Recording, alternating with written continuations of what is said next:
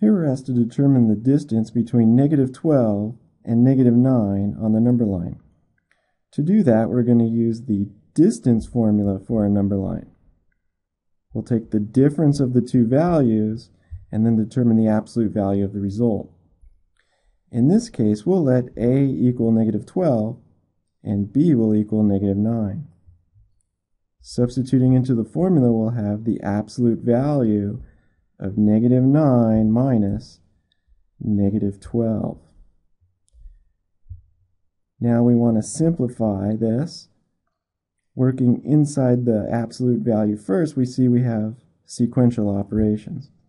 So I'll replace the two negatives here with addition. So -9 plus 12 in absolute value.